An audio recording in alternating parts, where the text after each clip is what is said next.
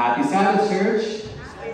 Ooh, this is a very hot mic. Look at that. Happy Sabbath, church. Thanks, Dave, in the back, for doing that. Wow, everyone could hear me. Very good. We have a lot of announcements today. We have a lot of things happening at this church this month. We are very excited that God is moving powerfully here, as we have a number of things to share with you. So I'm going to try and go through it quickly. The first is next week. It's very, very important that you are here. Dr. and Pastor Bill Payne, not P-A-I-N, the pain that hurts. This is his last name is Payne, but this is a godly man. He has a lot of experience and training and education. This is what he got his doctorate in, on how to have effective small groups and effective Sabbath school teaching, and also how to discover Bible studies, which is sending Bible studies through correspondence. This man is all about sharing the Word of God with people in as many ways as possible. And he's going to come next week. He's going to be here on Friday night, 7 p.m. What time is he going to be here next Friday? 7 p.m. Mark your calendars. It will be a powerful, powerful evening. We're going to have a short Vespers. And then the next day, Saturday, he will be here. All Sabbath schools are closed, except for the kids. The kids will be open, but all of our Sabbath schools are closed. We're just going to have him leading out of Sabbath school right here in the sanctuary. And then he will also preach for the divine service. And then he will be having a workshop in the afternoon. 2 different workshops. So next week is a very, very big event. We've advertised it through the conference. Other church leaders might be here. Sister Church Anaheim people might be here. So this is a big event. Please be here. Bring your notepad, take notes, and be ready to share camaraderie. Very, very big. Next week, Dr. Bill Payne will be here Friday and Saturday. Also, next week, we can't just have him here speak and then be here in the afternoon. We need to eat. That's right. So next week is also potluck. So make sure that you bring a dish. Make sure you bring something for us to eat. And we love those home recipes. If you have that special dish that you love to make, or you haven't made something in a while, and you know brother or sister so-and-so enjoys it, or your family enjoys it, just bring it. Next week is potluck. Make sure you bring it prepared. Bring it prepared, and we'll have it here in the kitchen, and we'll have potluck next week as well. Also, next week, Saturday night, we have a youth event. Our youth are going to be having a social at John's Incredible Pizza next Saturday night. We're meeting there at 6:50 p.m. 6:50 p.m. And we're going to have a lot of fun. You know what John's Incredible Pizza is. It's pizza, there's games, there's a lot of activities to do there, and this is for our youth. So make sure you share with them and just meet us there. And don't forget to bring $10. Also, March 24th, we're having a youth social. This is a Youth Vesper social. We're going to start this month, and we're going to keep doing it every month, twice a month. This is for our youth, Friday night Vespers, and it's going to start at 7 o'clock. 7 o'clock. We're going to have pizza for our youth. We're going to have some fellowship, some games, and just a short Bible study, if that. But it's a time for them to just come and hang out and worship and just get together. And so that'll be March 24th. Please save it to your calendars. We're going to start doing this more frequently. Also, we have our health ministry cooking club, which has already been launched last week. After last year, 2022, we're doing it every month now. And this month, it will be March 25th. March 25th at 3 p.m. Now, the next screen, as David's going to share, is a QR code. If you have your phones, go ahead and take a picture of that. It's a quick survey. Tiffany and her group wants to find out a little more information on your wants, on your needs. So if you have a phone, go ahead and take a picture of that. If not, I believe we may have some in the back. If not, talk to me on your Connect cards. Go ahead and grab one. Write the information, your email or your phone number, and just put it in the offering plate towards the end of the service. But that's for our monthly cooking club, and it's very, very good. We had a very good time last month, and we know we're going to have a good time this coming month as well. March 12th, Anaheim SDA Church is having a hike. their ministry team, one of their groups, loves hiking. They love to go out. They go out, I think, multiple times even during the week. This ministry, they just love hiking together. So they created this ministry, and they're asking us to join them. We're being invited. So I know there's some hikers here who love hiking. They're going to be going to Santiago Creek Trail on March 12th. So bring your water, your snacks, and your gear, and just come and hike in fellowship with fellow believers. Also, this Tuesday, every other week, we have our Zoom Young Adult Bible Study on Tuesday. It's at 7 p.m. for our young adults. If you want to share this news and information, go ahead and share that. But this is very important. It's for our young adults. And we have a very, very good time just talking about life and how to be who God calls to be in discipleship. Also, we're on our Friday nights are on break, obviously, because this coming Friday we have Dr. Bill Payne. So Friday night Bible study for this Friday is on pause. So we hope everyone will join us here for that presentation. And then our usual announcements, we have our Bible 101. We meet here inside the multi-purpose room, and we just had an awesome discussion on the second angel's message. Very, very exciting. We also have Orangewood Academy. Open enrollment has already began for the fall. I believe they're opening it to everyone. They already closed or passed the open enrollment for the existing students. Now they're opening it up to everyone. So go ahead and look at that. See our school. It's a great school, great teachers, great environment. So don't miss out if that's something that you are looking at. Go ahead and check them out now. Also, this is tomorrow. Orangewood Academy is in need of some painters. They are painting their new STEM room. They have a STEM room for students with technology and other books and uses, and we want to beautify the room. So tomorrow, it's from 8 a.m. to 1 p.m. If you have a brush, you know how to paint, and you have time tomorrow, meet us over there at Orangewood. I'll be there, and we're going to paint the room. Won't take long, but a lot of pans make easy loads. So let's go ahead and paint that and be finished with that quickly.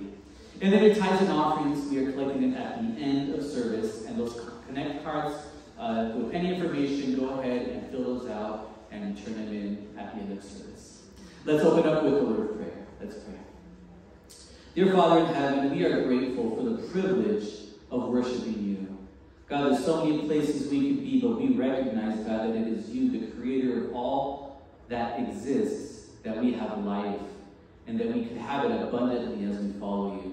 I pray, Lord, that as we worship you today, that our gaze and eyes and hearts will be turned to you and you alone, and that, God, the things of earth will just grow strangely dim as we behold you and see your goodness and your grace.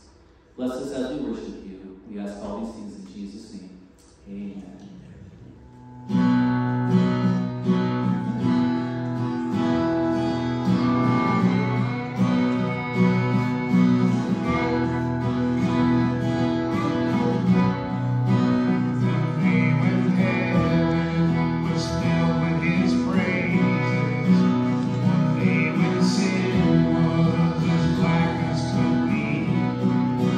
Jesus came for to be born of a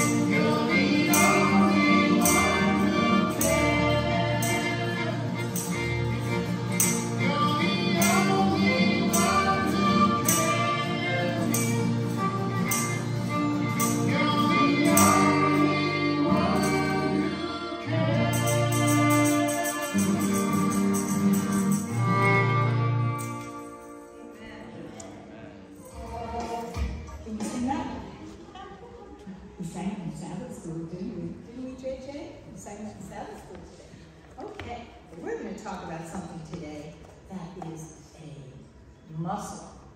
Did you know that God gives us lots of muscles? You have muscles in your arms. Can you put your arms up?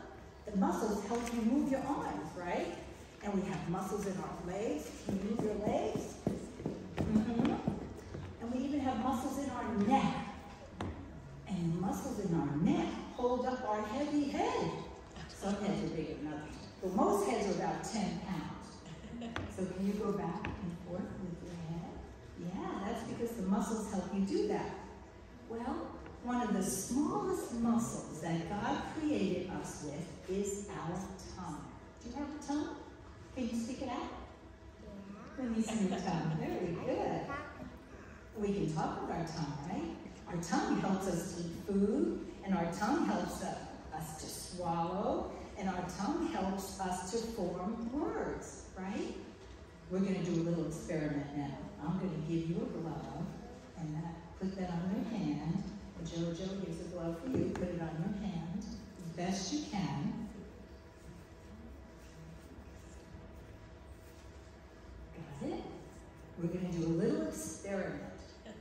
I didn't want you to do it without the glove because we're not sure where your hands were. So we're going to try and touch your tongue and hold on to your tongue with your glove hand. Can you do that? Like that? Hold your tongue with your hand. Hold on to it. And I want you to say, good morning, happy Sabbath. Holding your tongue. Good morning, happy Sabbath. Are you holding your tongue? Are you cheating? Are you holding your tongue? Are you holding your tongue? You hear you say. Good morning, happy Sabbath. Oh, I think they cheated. I know they cheated. Because when I did it, it didn't work. Okay. So it's kind of hard to speak without our tongue, right? It's much easier because our tongue, God gave us a wonderful little muscle. But with that little muscle, we have to be careful, right? Because our words can be very powerful. Because we can use our words to help people, or we can use our words to hurt people, right? We can choose to say kind words, or we can choose to say mean words. What do you think makes Jesus happy? Kind words or mean words? Kind words. Kind words. Jesus happy you can do kind words. Well, in the book, in the Bible, we always have our Bible at the house, right, or at church. In the book of James, God tells James to share with us that our tongue can be like an unbridled horse. You can lead a big, strong horse by using a bridle and a bit that goes into his mouth and leads him all different ways. You see the bridle on the horse, and the bit is in his mouth. And when the rider is riding him, he moves the bridle different ways, and that makes the horse go where the rider wants him to go. Now, without the bridle and the bit, the horse can be wild. He can go any different direction, right? Because no one's controlling him. Do you think maybe we need to put a bridle and bit in our mouth to control our words? No, God doesn't want that, right? We also know that in the book of James, James talks about big ships that are steered by a little small rudder. Here is a picture of a ship. Can you point out where the rudder is? Where is the rudder?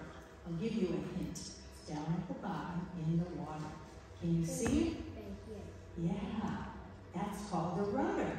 And that little rudder leads that big, tall ship the way the captain wants it to go. When the captain has the steering wheel, if he turns it to the right, the rudder turns right and leads the ship to the right.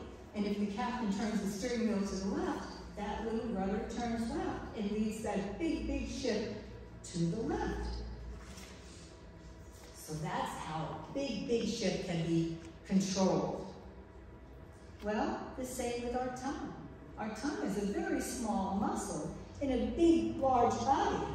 But that small muscle can do lots of damage if we don't control it. In the Old Testament, God tells us in the book of Psalms, and I'll let you read it. Meadow, would you like to read that? Can you read that, what it says here?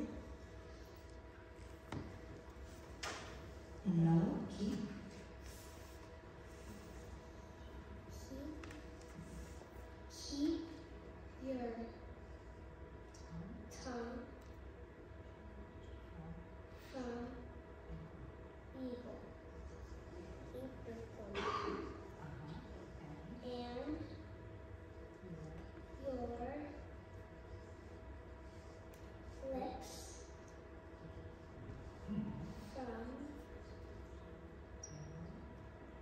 telling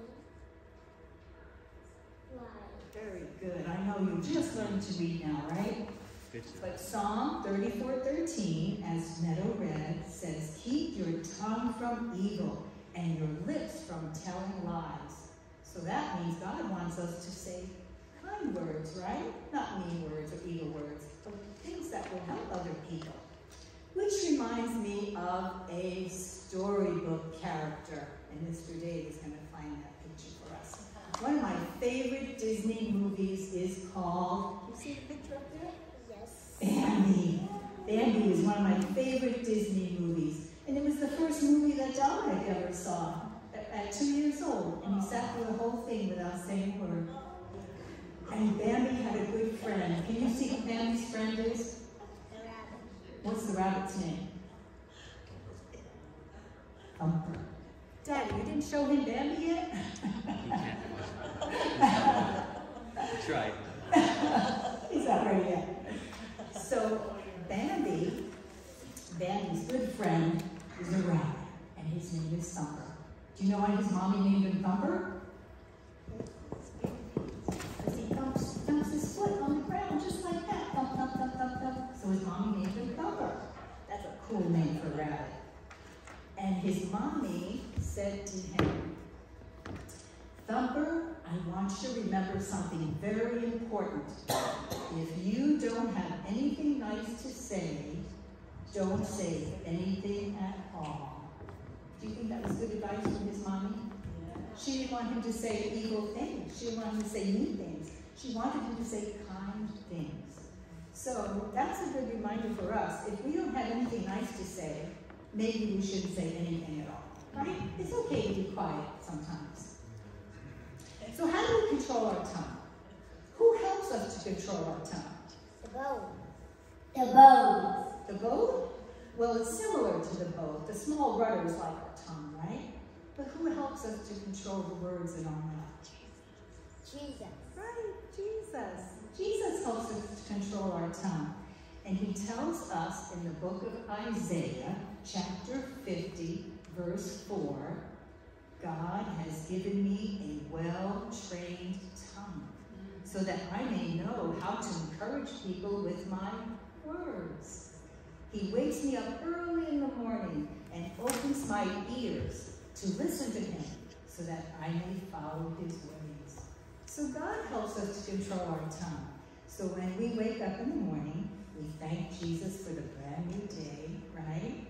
And we ask him to help us to have a good day and a safe day and to help us follow him and use a little muscle he gave us to do nice things, to say good words, kind words, right? When Rachel saw that she was not bearing Jacob any children, she became jealous of her sister. So she said to Jacob, give me children or I will die. It was wrong. Jacob became angry with her and said, am I in the place of God who has kept you from having children? Then she said, here is Bilhah, my maidservant. Sleep with her so that she can bear children for me, and that through her I too can build a family. Shall we bow our heads for prayer? Yes. Our Heavenly Father, we are so grateful to be here with you this morning. And as we have lived this past week with the craziness of the economy and the weather and all the things that have happened, everything changing around us, dear Lord, I am so grateful that you are unchanging. And yet, dear Lord, you change things for us. You change those horrific downpours and flooding into beautiful snow-capped mountains. And you change the way too much snow on those mountains to water for us in summer when we need it. And you change the pain and suffering in our lives, dear Lord, by sending us an extra portion of your Holy Spirit. So we thank you for your changeless and ever-loving love, dear Lord. Bless us through this service this morning and help us to learn more of you. In thy name, amen.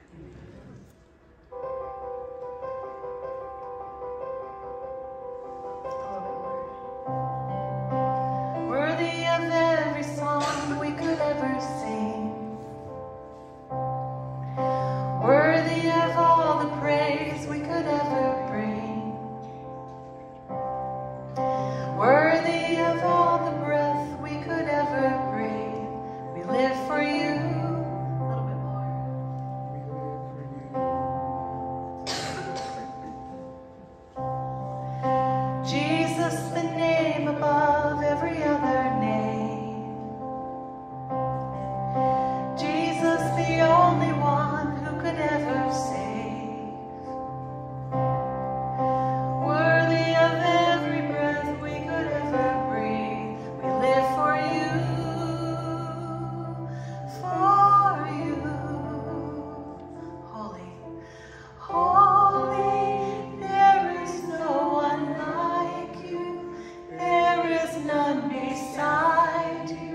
Open up our eyes to wonder and show us who you are and fill us with your heart and lead us in your love to those around us.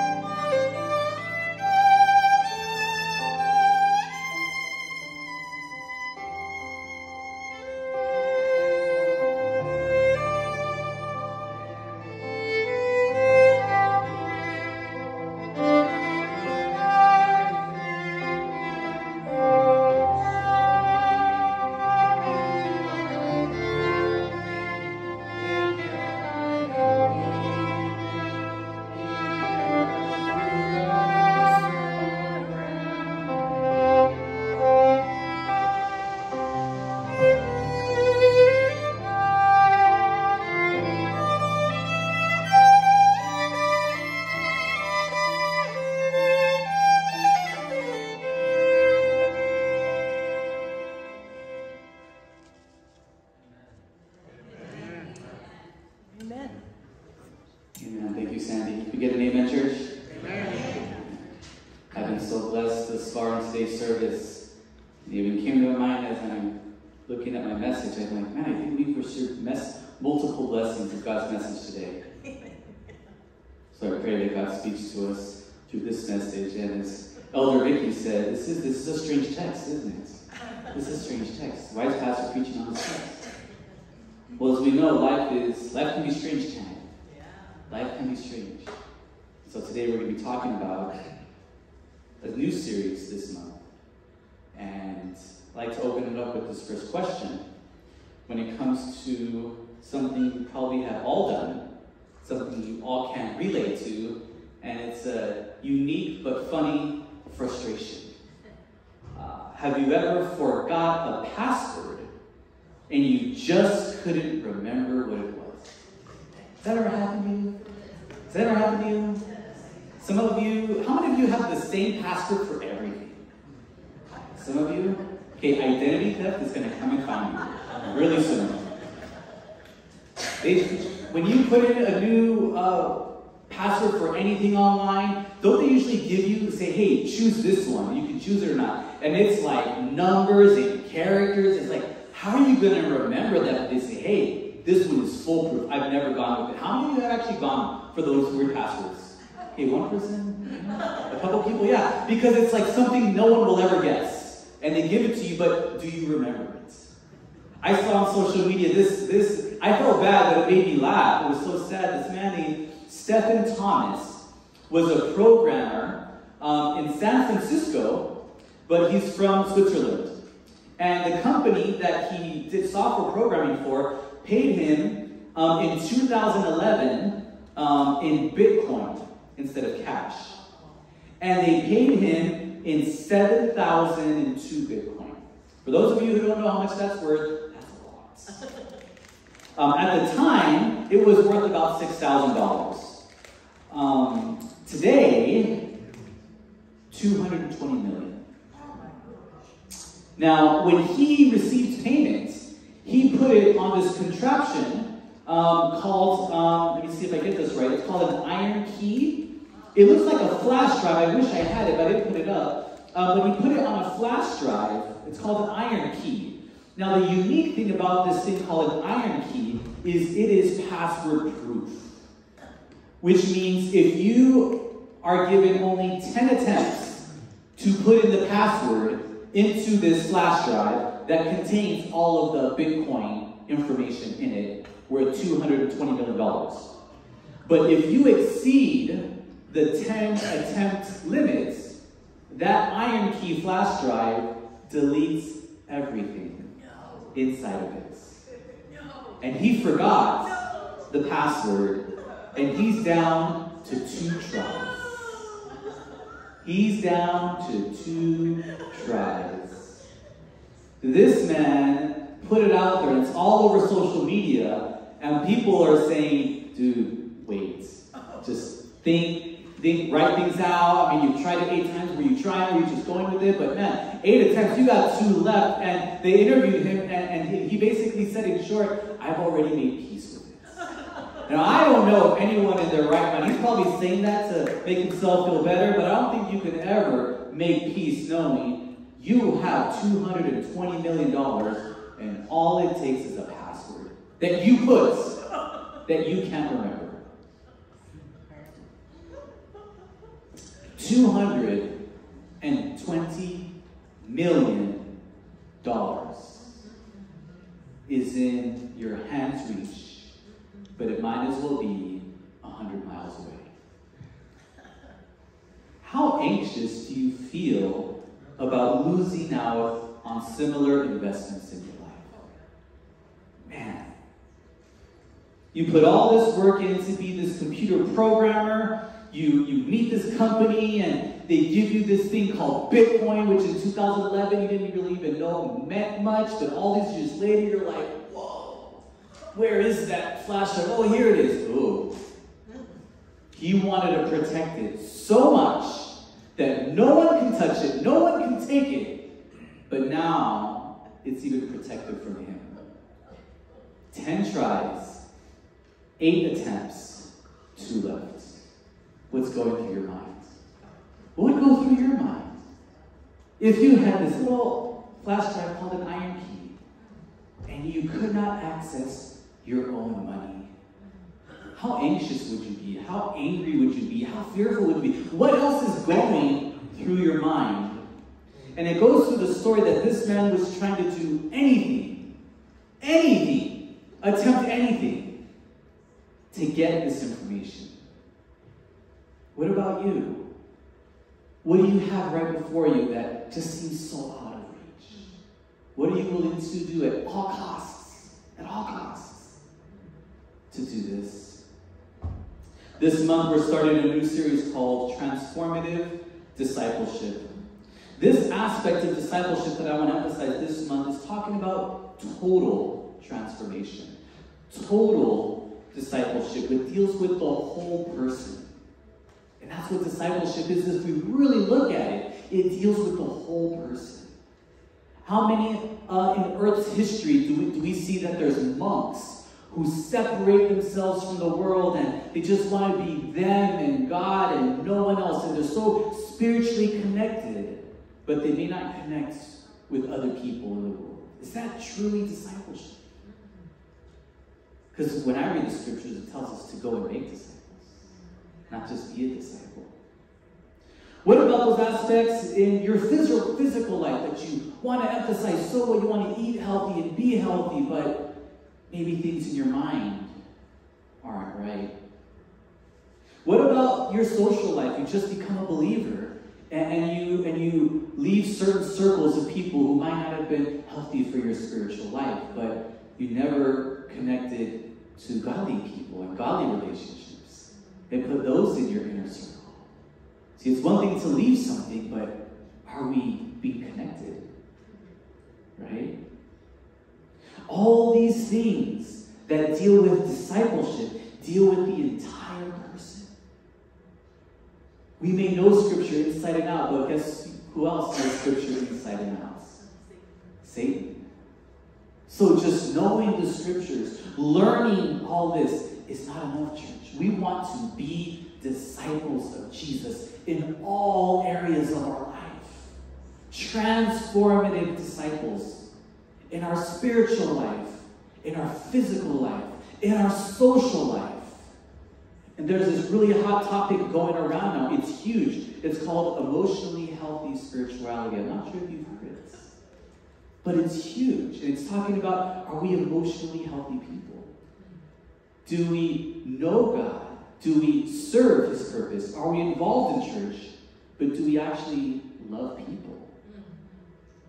Do we genuinely care about people? That's discipleship too.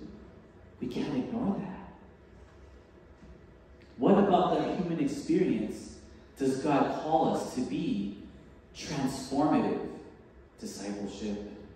So today we're going to be discussing the wife of Jacob, who is Rachel, who was following God, serving his community, doing so much to just be involved in who God's called her to be, but had something that consumed her, that took everything else out of context.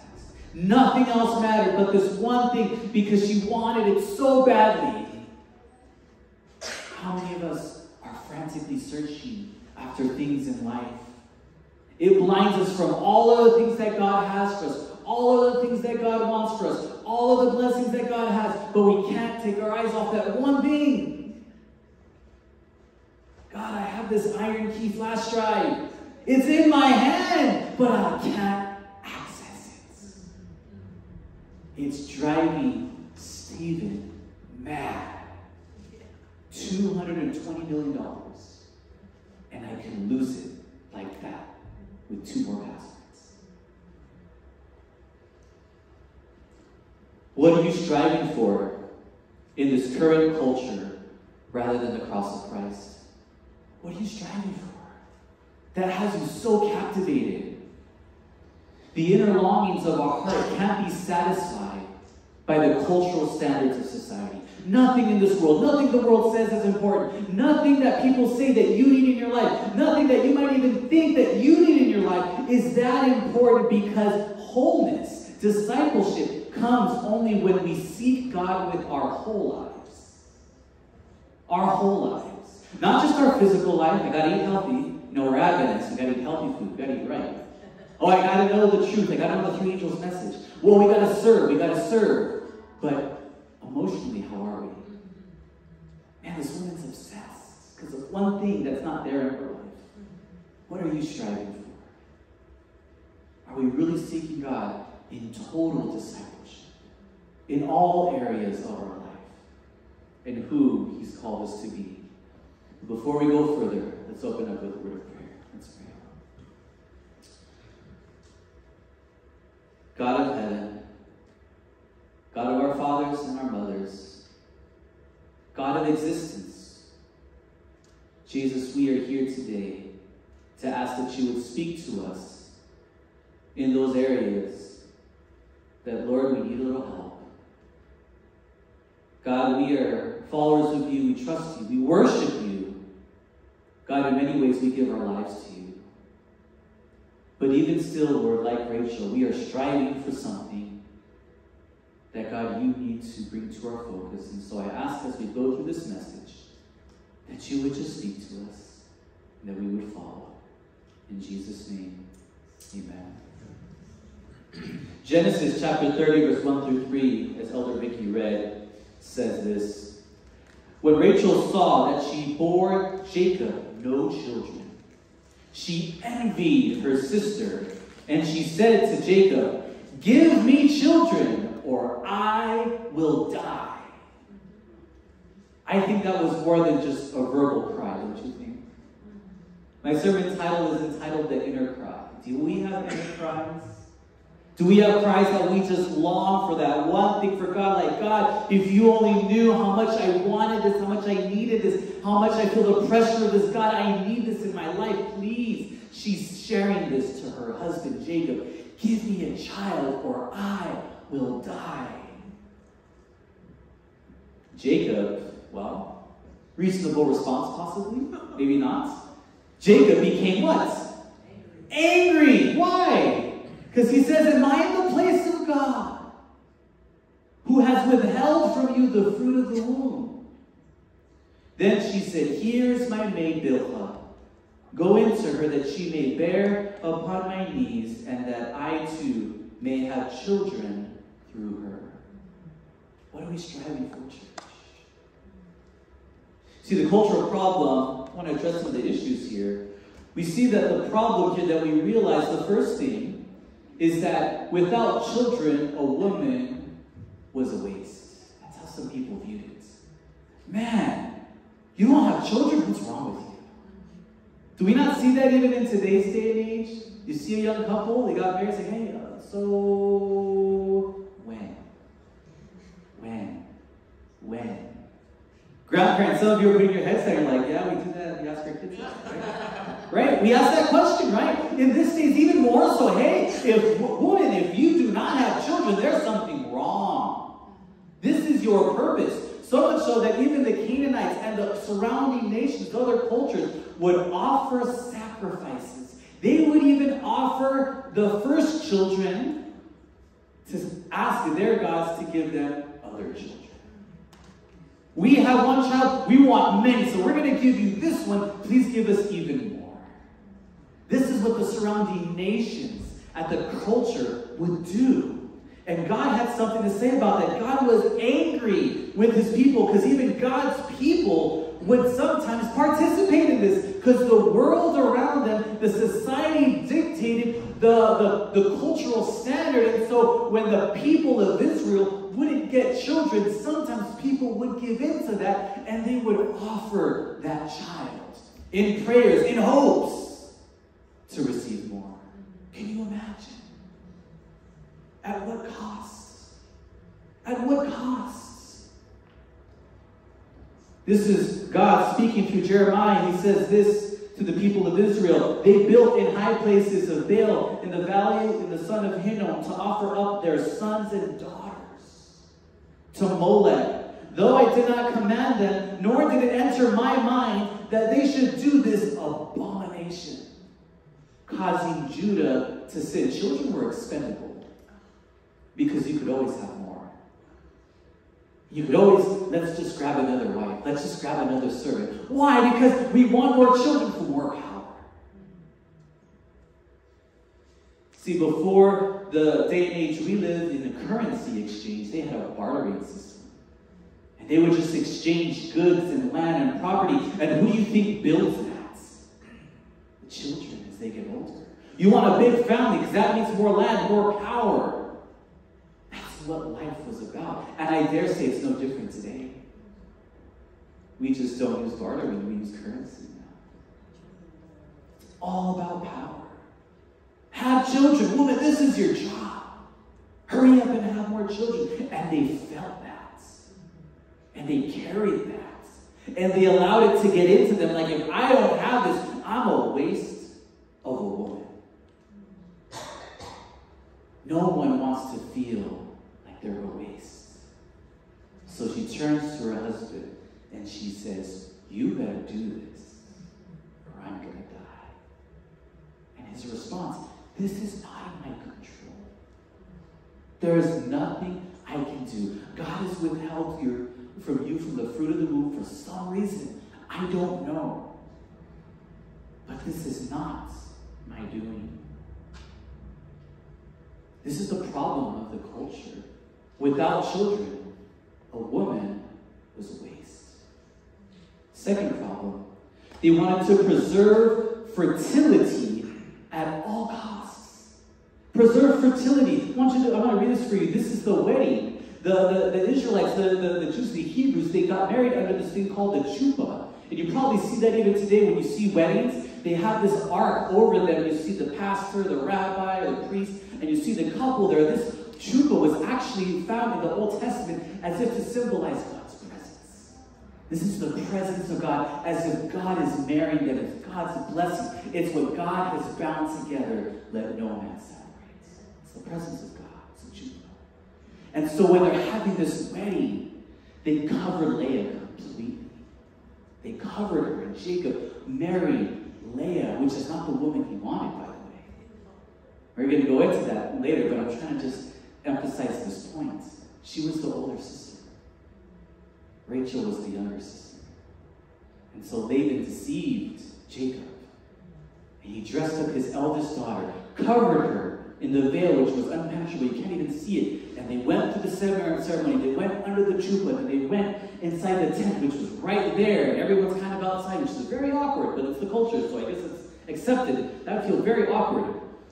But then they go, and it's dark. And according to Jewish sources, you would think, how could Jacob not realize that that's another woman and not the one that he wanted? Well, Jewish sources are sharing that Rachel was actually in the room too. In fact, she was probably under the bed, and she was speaking when Jacob would talk to her.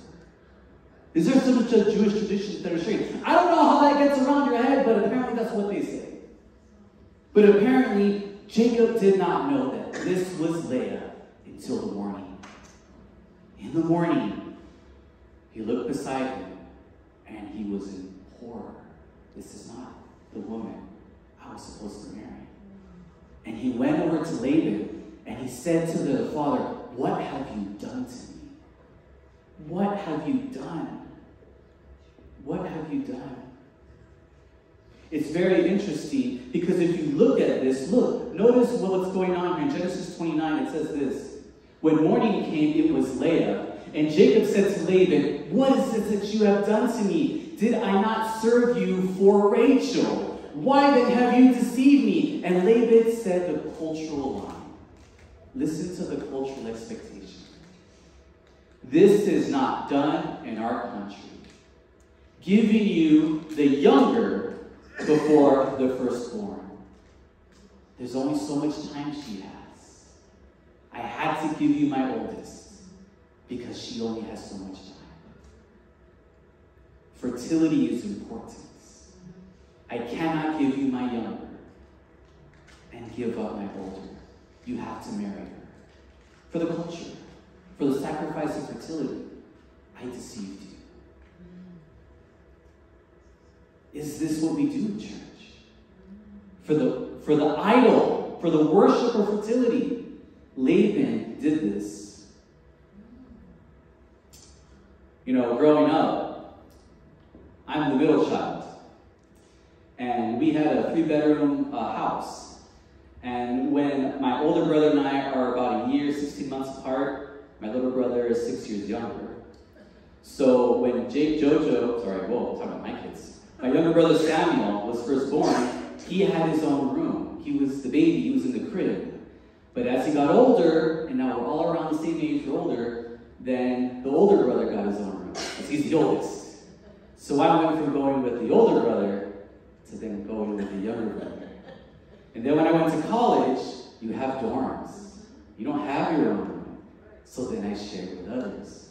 It wasn't until my junior year in college, my fourth year in college, senior, where I wanted to leave the dorms, and I had my own room, and I rented a room in someone's house, so I still wasn't alone.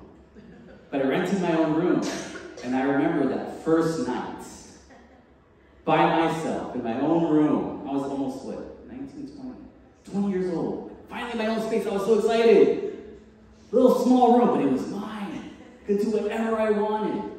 And I was lying there at night, and man, it's like, this is weird.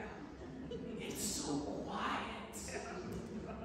No one's snoring, or no one's talking to me, or no one's like asking me for help on their homework, because People would ask in college, like, hey man, I can't go to sleep with their desk and I'm trying to sleep. Hey, turn the light off. This is the first time. Middle child, I had my own room. It was strange. So you realize, church, cultures, no matter what things, there's transitions, there's changes. There's the oldest gets this, the youngest gets this. In the middle, you're kind of like, both. This is not just a thing in the past, it's culture. There's things that the oldest gets. There's things that the youngest gets. The nice thing about the middle is we get the best of both worlds. But these are just things. We've all been part of it. If you have siblings, you have parents, you know you've got a taste of simply by birth order. Things happen the way they do. Just because that's the way it is.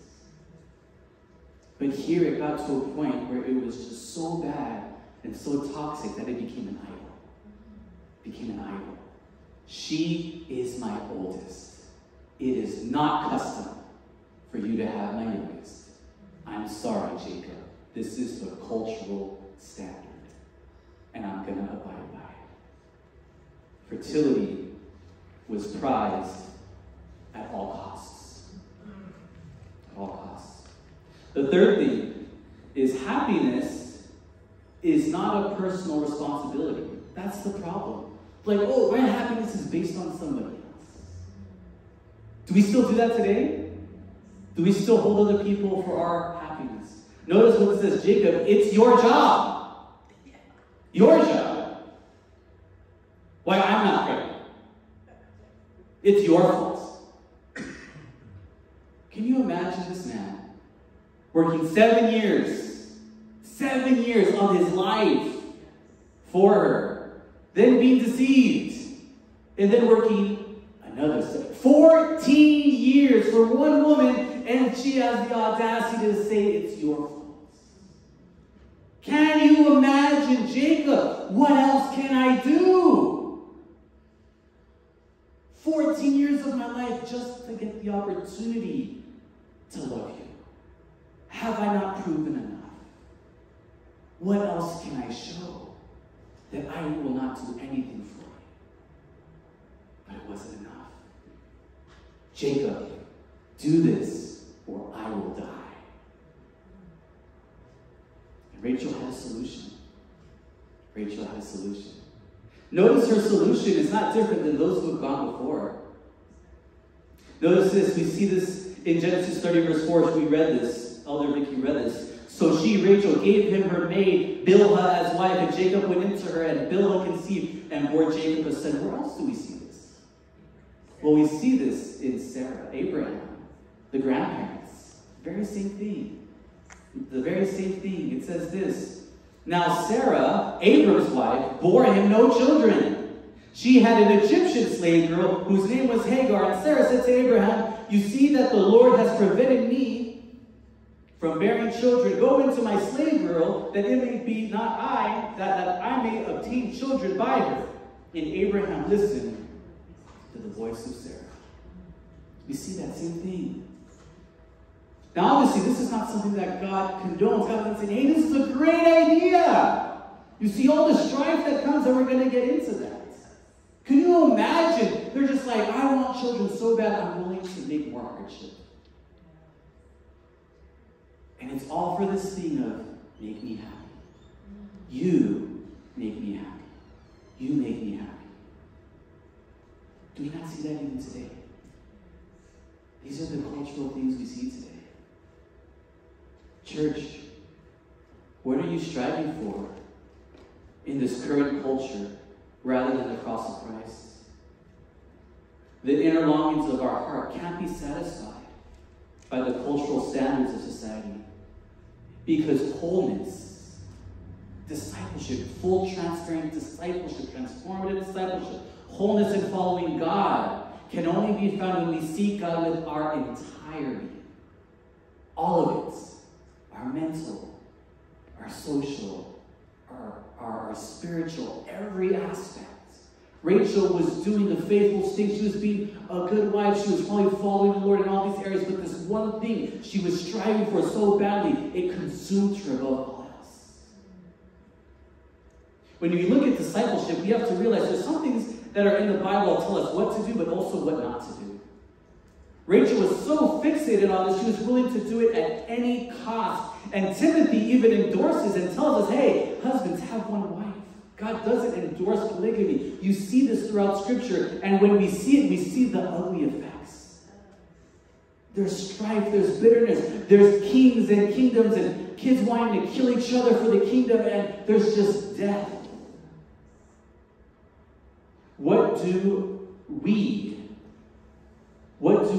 Rachel, you, and me, need to be reminded of to experience wholeness of Jesus in our lives? What do we need to be reminded of? God, we need wholeness in our lives. Rachel in tears. I'm worth nothing. That's what the world and society tells me. I'm worth nothing. I don't like feeling this way, Jacob. Do something about it.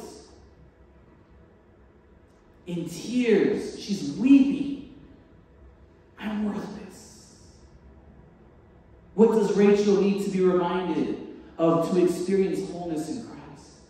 What do you need today to be reminded to experience wholeness in Christ? We have a lot of things right, but there's some things that we need still to give to God. What are you striving for? First thing I'd like to share is don't obsess over, but seek all of God's blessings. Don't obsess over them. She was so obsessed. This is a blessing from God. Children are a gift from God. Look at these scriptures. It says here, Proverbs 18:22. He who finds a wife finds a good thing and obtains favor from the Lord. Proverbs 18, find a good wife. This is a good thing. Genesis 1:28 says, God blessed them and said to them, be fruitful and multiply. Yes, this is a command from God. It's a beautiful thing. Fill the earth, subdue it, have dominion over the fish, over the sea, over the birds, over the air, over every living thing that moves upon the earth. All these things are good things. Seek them out. Don't obsess over them. Don't obsess over them. That's the problem. We obsess over good things. God, I want this though. If you don't give it to me, I'm just going to die. Are you? Are you going to jeopardize your relationship to God for that? For the IMP flash drive in your hand? You're going to curse God and die if you don't get that? Does God want us to have good things? Yes. Does God want us to have children? Well, he actually gave the command. Yeah, absolutely. But if it doesn't happen, are we going to be self-destructive? We're going to curse God and die. Don't obsess, but seek for God's blessings. Seek for them. Where are you seeking? I saw this man at Starbucks a couple days ago. I dropped off my kids. I didn't have a chance to eat breakfast. You know, parents are just rushing in the morning. I gotta feed them, feed this, get this. They didn't wake up on time. It's getting late. You know what? I'm gonna skip breakfast. Drop them off. I'm like, I'm hungry.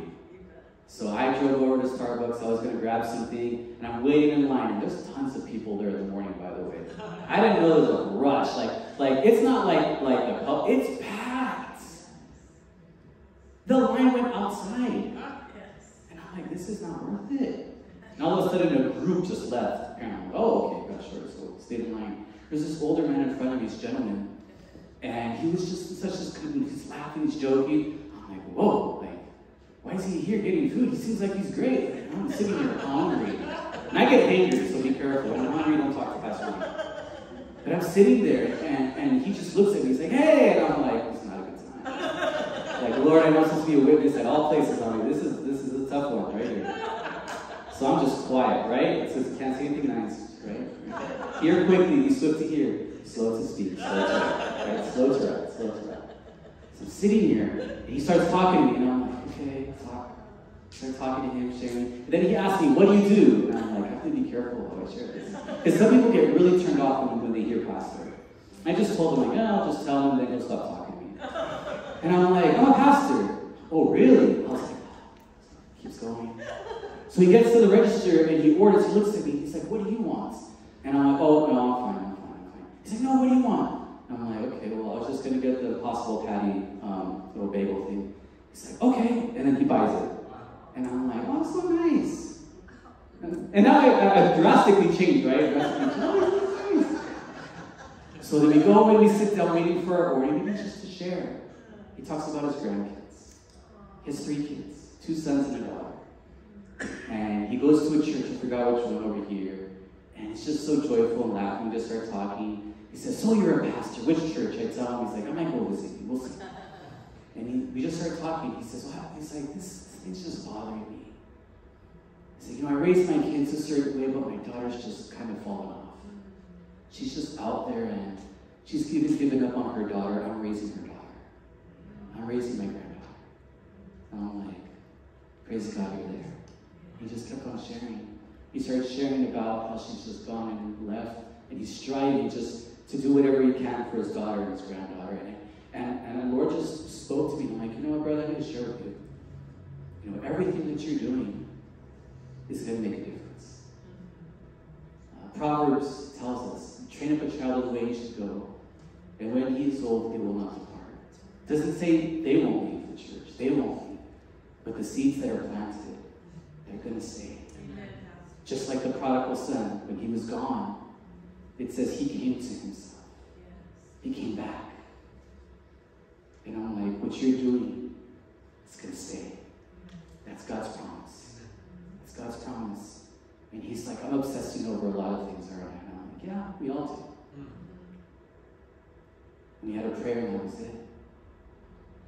But some of us are striving, man, I want this so badly. I want it so badly. We're striving. Just give it to God. What does God ask you to do? We're striving so much. Let God do it. Let God do it. Just let him do it. You be the disciple. You be the messenger. You be the model. Let God do the transformative discipleship. It's a beautiful truth, church. It's a beautiful truth. To seek the kingdom above every other pursuit. Seek God's kingdom. Allow him to build it.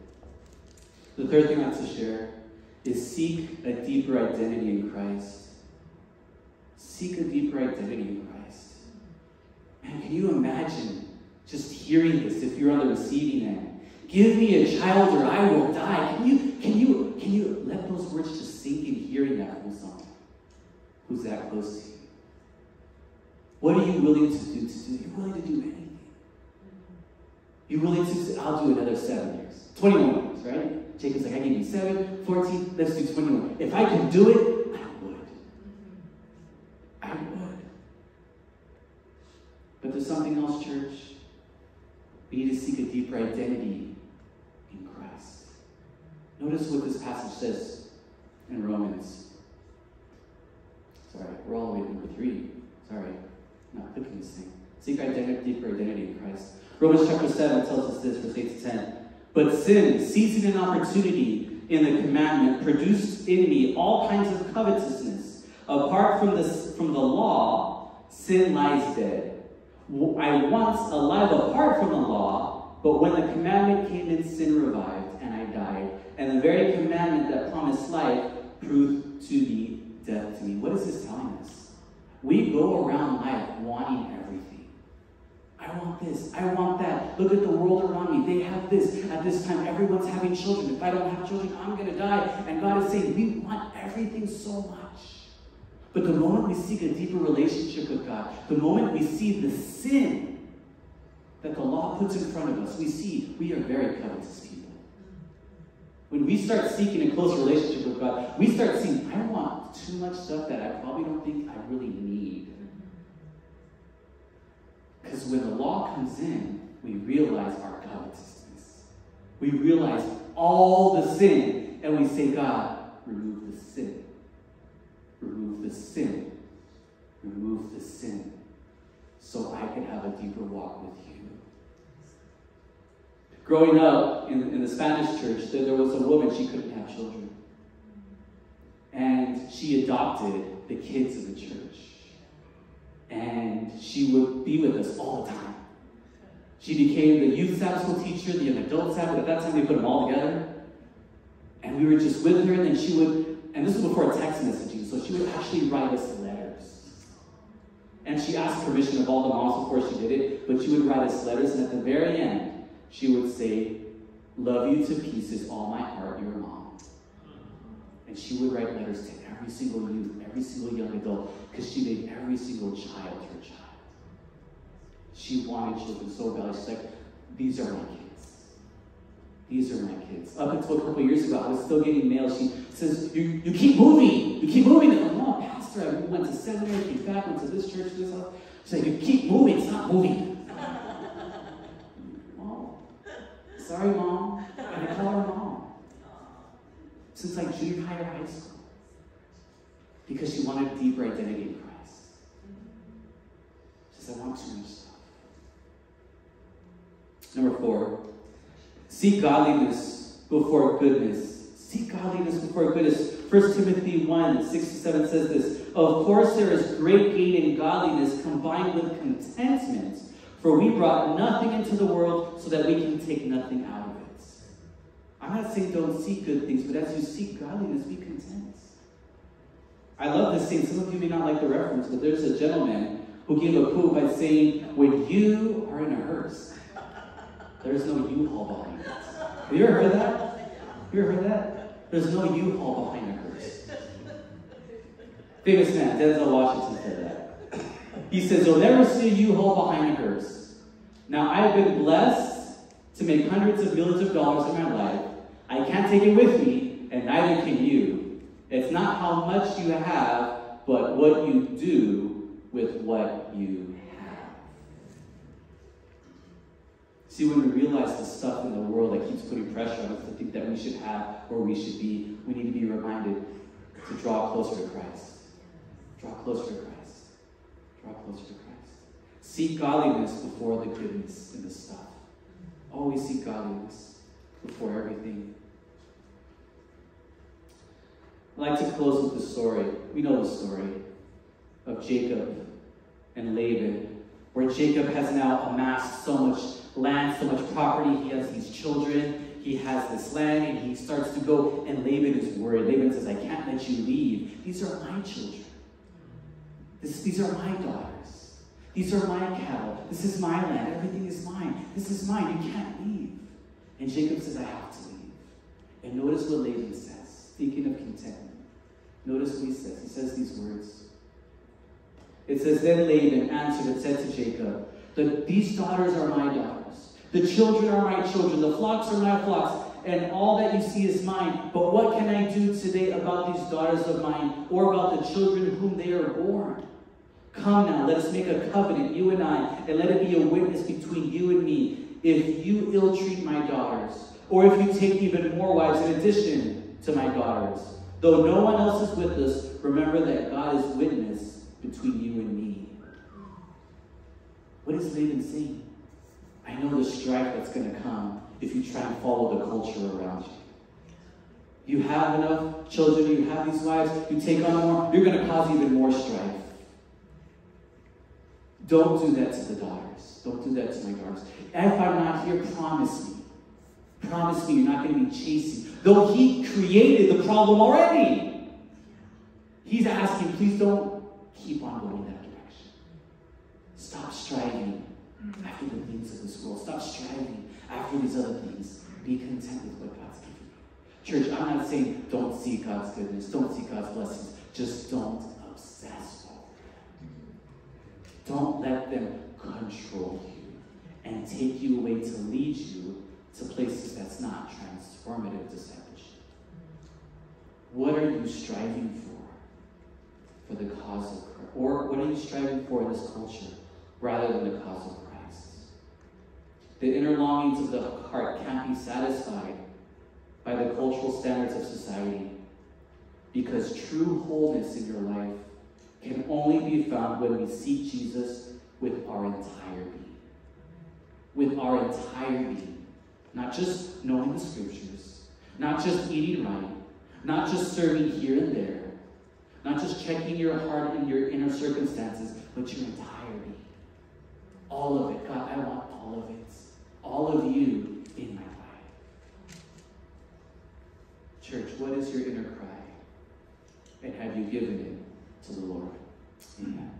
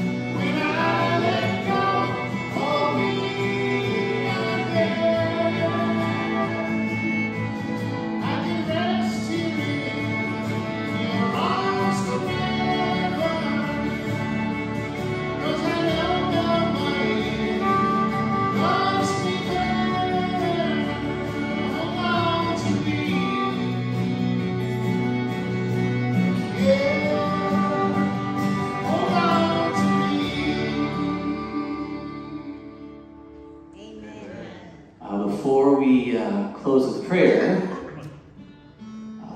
we have an announcement. How do I share this? Just say it, yeah. I'm sure many of you already know.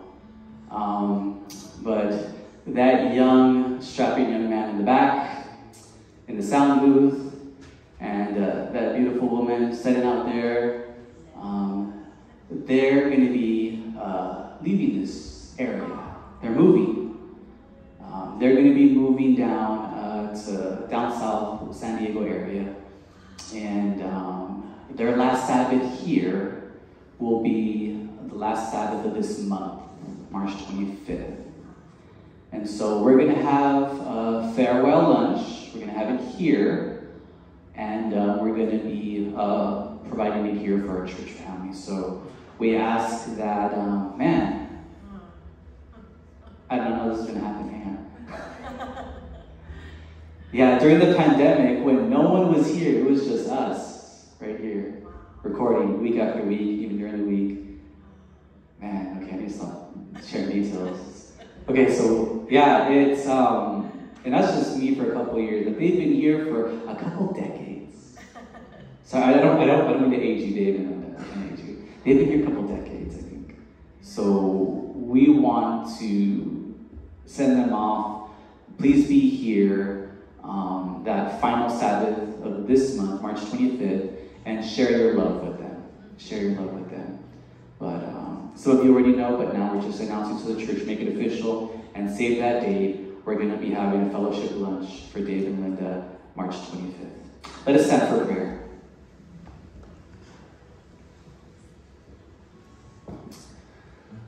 Dear Lord, we are amazed by how you love us and freely give us so much good things in our life.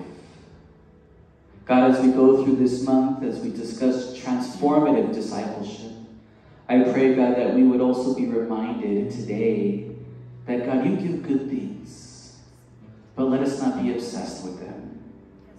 Let us not let the world dictate what we think is important, but may all things be judged by your view, your ways, your book, your guidance, your teachings, because in them is life.